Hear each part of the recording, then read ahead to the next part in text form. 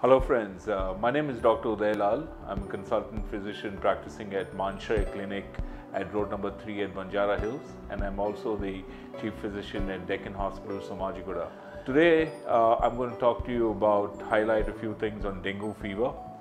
Dengue fever has been in the news for the last couple of months, as everyone knows now, and this is more seen during the monsoon period. We all look forward to a good monsoon, but with the monsoon comes the perils of dengue fever. Now, what is dengue fever? Dengue fever is basically an arbovirus which is transmitted through a bite of a mosquito or a tick. And the irony is that the mosquitoes tend to bite during the daytime or early evening with an incubation period of roughly 4 to 7 days. So what are the symptoms one encounters with dengue fever? We see that in dengue fever, there are people who present with high-grade fever. They have associated headaches, body pains, and an intense throbbing in the eyeballs, the frontal eyeballs. In addition, there can be some amount of fluid which tends to collect in the abdomen and as well as the lungs, as what we call as serosal effusions. So these are very common things. In addition, you can get rash, itching, and petechiae. Petechiae are small red spots which we see on the skin. While pressing them, they still do not disappear.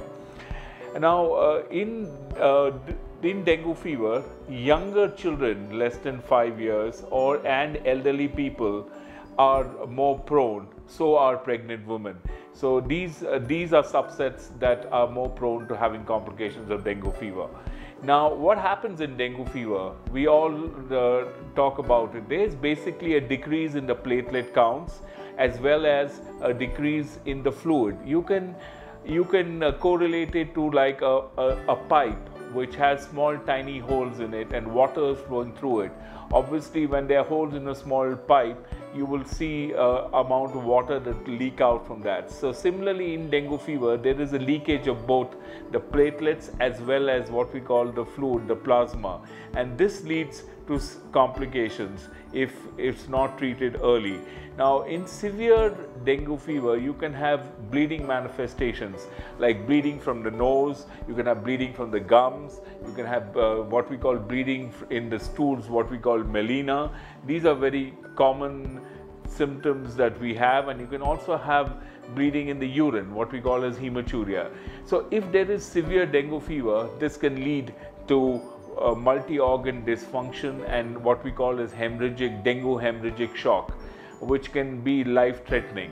So we need to take these things into consideration when we are talking about dengue fever. These are symptoms, warning signs that we need to keep in mind. Now, what are the preventions?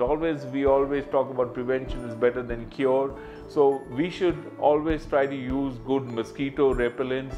DEET is probably the best out of this.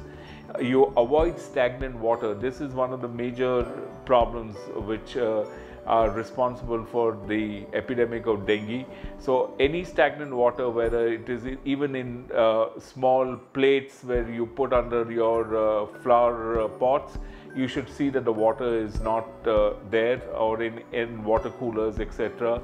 You can use insecticides and to take care of the larvae that can be destroyed.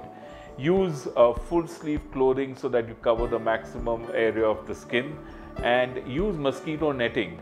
That's very important. That will also help in prevention of dengue.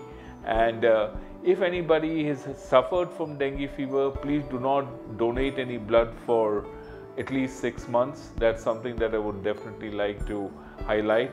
And so friends, if any of your dear and near ones are suffering from any of these symptoms, please make sure that you see a doctor at the earliest. Thank you.